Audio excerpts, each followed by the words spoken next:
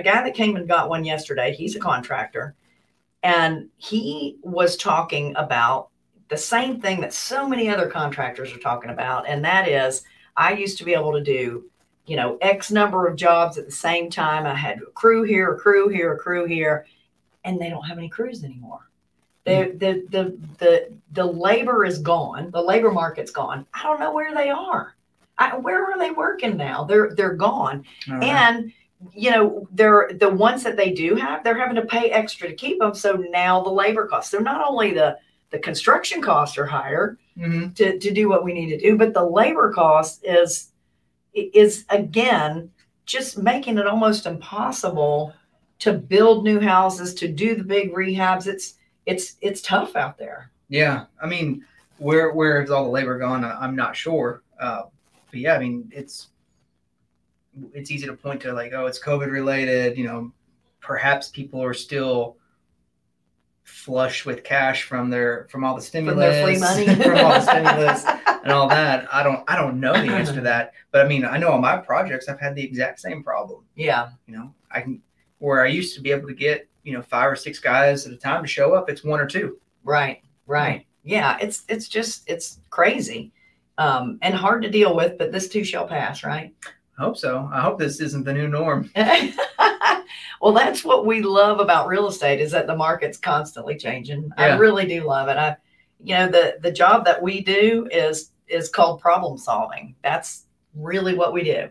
Mm-hmm. It's different every day.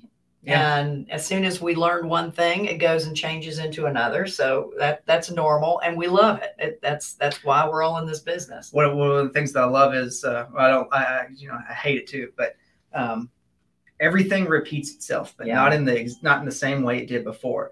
The effect repeats itself, but the cause is always different. Yeah.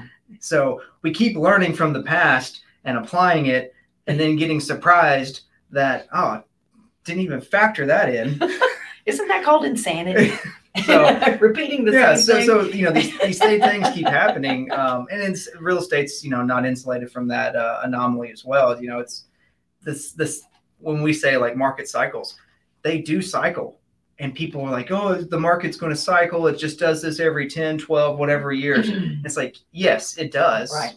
We give or take, but not for the same reasons. That's right. Not for the same reasons. So everyone says, like, oh, 2008, and we're using that data to kind of quantify and predict what's happening here. Won't work.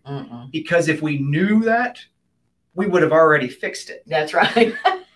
So you can't know the problem, the solution to the problem, and not know the problem. That's right. So we don't know the problem because it hasn't presented itself. That's right. The only thing you can do is remember the sting from the last problem you had, and put as much protection and due diligence around you as you possibly can on that. Yeah. One of the best things to do, and it's what we do, and we just do it by natural design of what we lend on.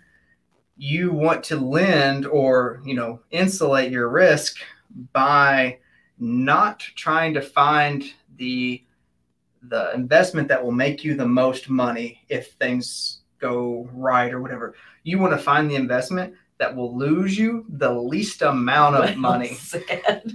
So that's why we are in single family homes, because every now and then we hit a home run. Yeah. We don't hit home runs every day, but man, we know what we stand to lose. Singles and doubles are good all day long. And every now and then we strike out, and we lose a little bit of money, but we know that loss. We know what that's going to be. That's right. That's right. When you're going for this high yield, high reward kind of thing, you can't like a flux in the market can take, I'm going to make $40,000 on this. And an anomaly in the market occurs that you didn't know was going to happen, and now you've lost $200,000. Yeah. Whereas and it happens. Yeah, when with what we do, it's like, the market turned.